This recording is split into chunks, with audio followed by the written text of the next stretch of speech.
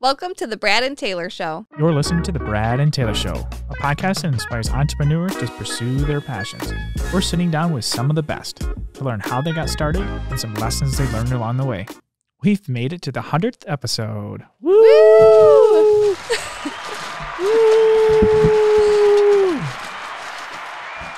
Oh, We've yeah. made it. We've made it, Taylor. We've made it. So exciting. Well, that was a long couple months. Yeah. We've Yeah, done but quite it a did bit. go by fast, though, because we've got to talk to a lot of great people. Yeah, this is So, true. Went That's- by pretty fast. It's pretty cool. That's pretty Yep. cool. Well, we might as well, what should we do for this 100th episode? Why don't we go through a couple different things? Let's tell everybody what we've learned That's a good idea. and who we are, because we haven't actually introduced ourselves. Actually, that's just true. We've Haven't yet. talked about it. We've Yeah. never told anyone who we are. Yeah.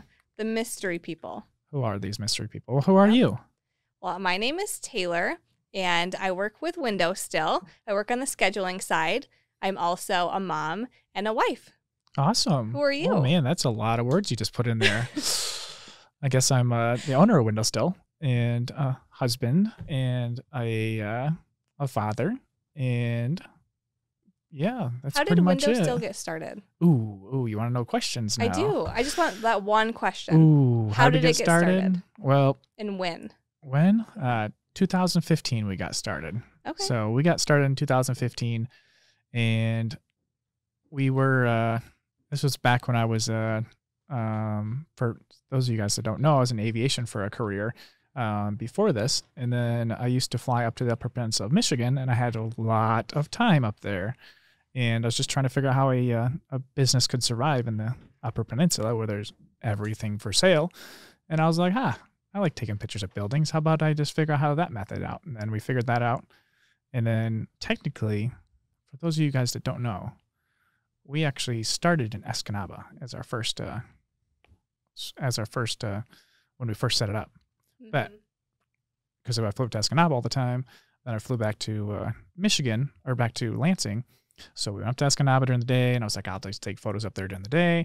I come back in the afternoon and then do that. But we decided that we wanted to make sure that let's see how should we put it. We want to make sure our customer service was perfect. So I never wanted the day that I would fly up there and not be able to take the photos. Yeah. And when you first built the company too, you and your wife, you guys made it so you could grow. Yeah.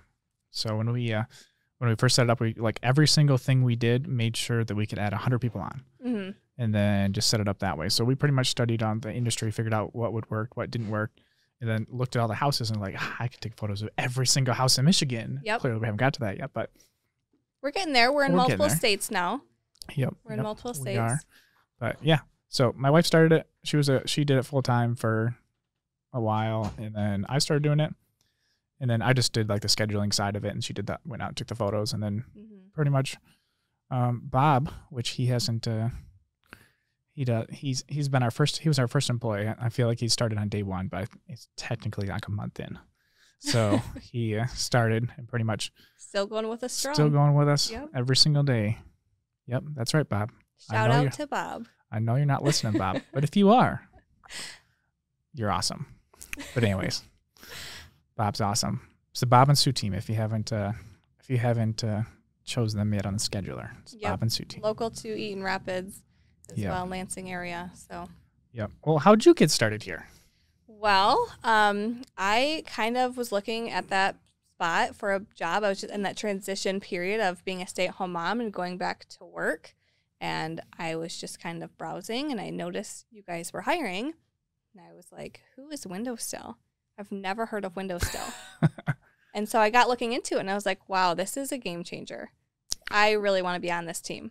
So I joined the team. I like it. I Yeah. like it. And it's went pretty awesome so far, as Yeah. far as I can tell. Yep.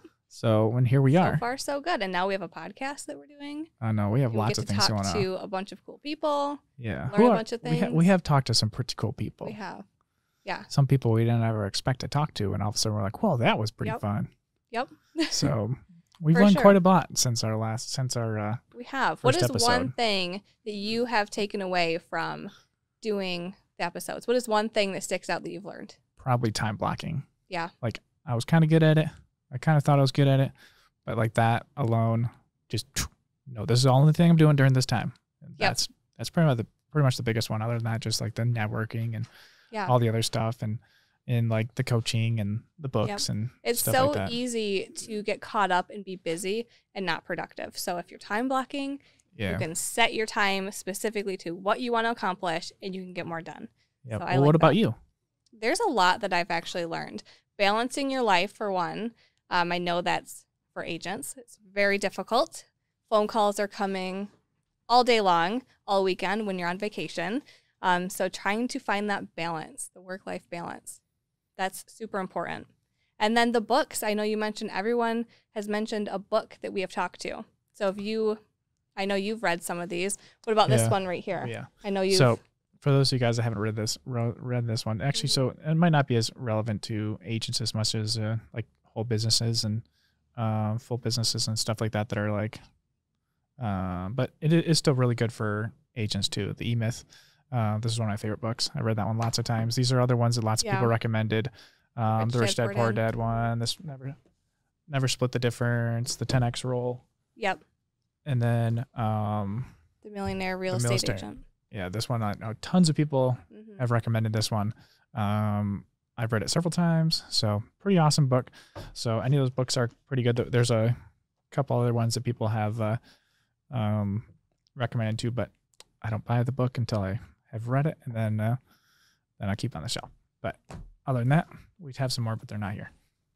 Yeah, if anyone recommends a book for you to read, especially when you first get started, read that book multiple times because you're going to catch things that you didn't the first time as you read it again. So it's super important. Yep. What else have you learned? Let's see. We have learned to do one more thing always. Don't give up. So right when you think you're at that wall, don't give up. Push and do that one extra thing. Make that extra phone call. Send that extra postcard. Do one more thing because once you do, that one extra person that you did reach out to could be the one to jumpstart your business and keep the momentum going. So just keep going. Don't give up. There's a book about that, The One Thing. Yep. Absolutely. That was the book we were trying to find this morning, but we couldn't find where it's at. I've read it several times, but I don't know where it's at around here. So. And I know there's one other thing that we always talk about, even with Windowsill, build relationships. Oh, yeah. That's Why is that awesome. Important?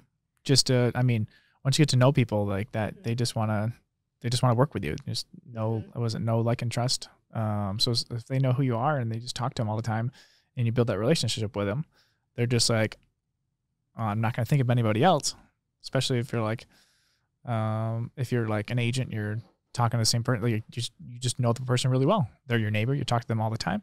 Well, who do you think they're going to use? So that's pretty obvious. And that's pretty much general in business altogether. Just anything, build those relationships.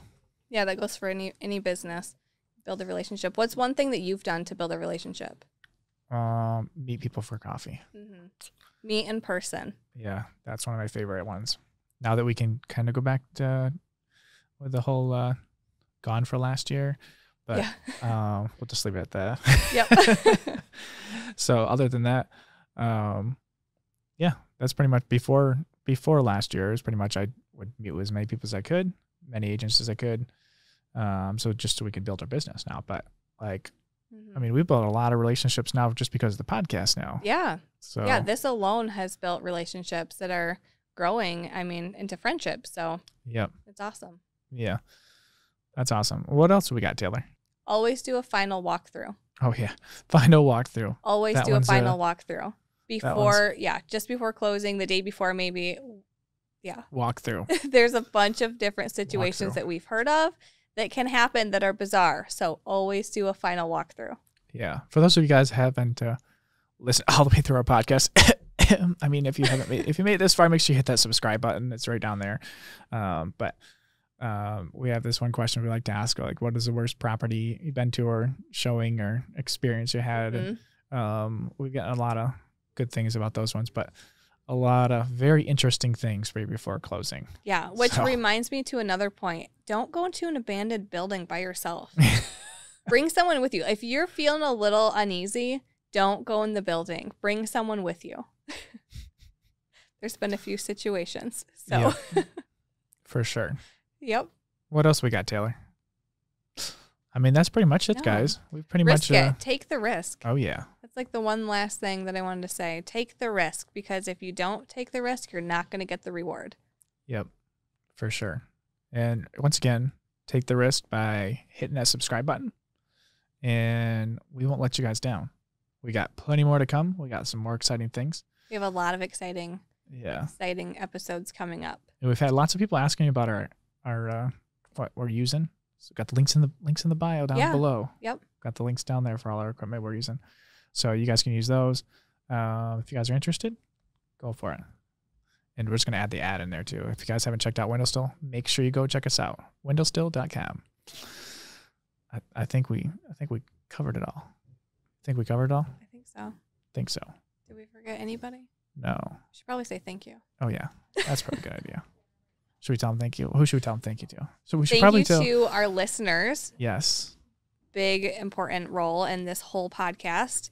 Thank you to our subscribers and to our editing team. We couldn't do this without our team. Yep. You guys don't see them back there, but they're over there behind the camera, just editing away all our podcast. They would come over here. We would introduce you to them, but they're stuck over there. I don't know if they hear us. They can't hear us. If our team comes over here, we can introduce you. Team. We should probably do that. Do you think we can get them over here? I don't know. Team. Cue the team. Cue the team. Oh, here comes here comes Jonathan. Hi guys, how are you doing today? Hey, you want to say anything, Jonathan? Thank you guys for all the subscribers and thank you for all the likes. You guys are awesome. I love it. I put my heart and soul into making this podcast great for you guys. So I hope you keep the likes going and the subscriptions going too. He's our number one fan. Then we have Emily over there too. She also does a lot of she makes sure everything's all the details are set, make sure everything's scheduled on time, and go from there. So if we wouldn't have them, then we would be you need a good team behind us. Team. So awesome. Well, with that said, that's all we got for you guys for this episode. Make sure you guys hit that subscribe button. Make sure you hit the subscribe button. 100th episode. Yeah. Hit the subscribe button. Where's it at, Taylor?